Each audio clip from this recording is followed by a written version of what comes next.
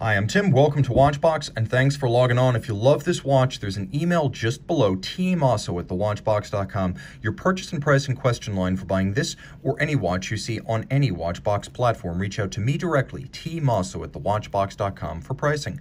Today, we're discussing a model launched in 2019, though the actual market availability was somewhat delayed. This, 42 millimeters in stainless steel and titanium, is the TAG Heuer Autavia.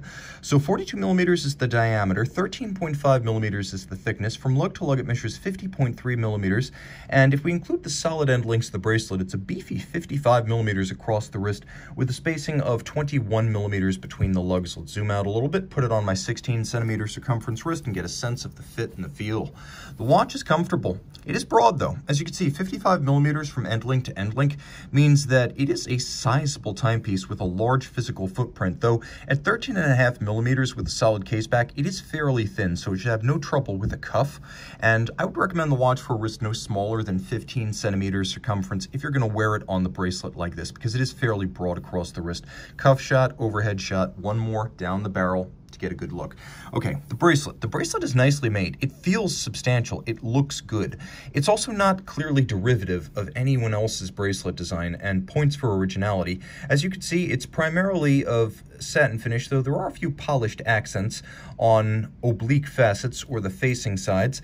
There is also a different sort of plane, a change of plane in the links themselves. Rather than the center links being set in line with the flanking links, they're raised up somewhat, which gives this bracelet more of a prismatic appearance. Now you can see that pins and sleeves are used for fixing the removable links, so if you want to size this one at home, you are going to need a block and a punch. Take note there is a half link built in, and then we have a clasp that is a single fold deployant, milled out, very solid, twin trigger release, TAG Heuer logo on the bottom, the twin triggers ensuring it can't pop open accidentally or deploy unintentionally. The case is designed to pay deference and reference to the past without being a slavish re-edition. So we have a sheer case with blended lug profiles. It's got a cushioned profile overall because of the way it sits, with minimalist beveling and then squared off ends. Of course, the early 60s Autavia, named to reference sports including aviation and car sport or automotive endeavor. Autavia, quite simply, a watch for either. Now, the timepiece is also great for those who are ground-bound and low speed, as it's easy to see day or night, polyvalent with its combination of chronometer certification, bidirectional rotating bezel, automatic winding, sturdy stainless steel, and being beautifully loomed and highly water resistant. It's really in the wheelhouse for what a mainstream sports watch is in 2021. That said, it's also fashionable in a way that the historic Autavia might not have always been, as we have a lovely gray gradient dial that fades from sort of silver gray at center to almost black at its edge. You can see there are applique indices, which are polished and rhodium plated, and then there's a chaptering inboard of the bezel. The bezel bidirectional rotating with a nice satisfying click. It's not a dive bezel, it's more like an aviation bezel that can turn in either direction. It is a count-up timer, so line up with the minutes hand. You have a 0 to 60-minute timer. The insert is ceramic for scratch resistance.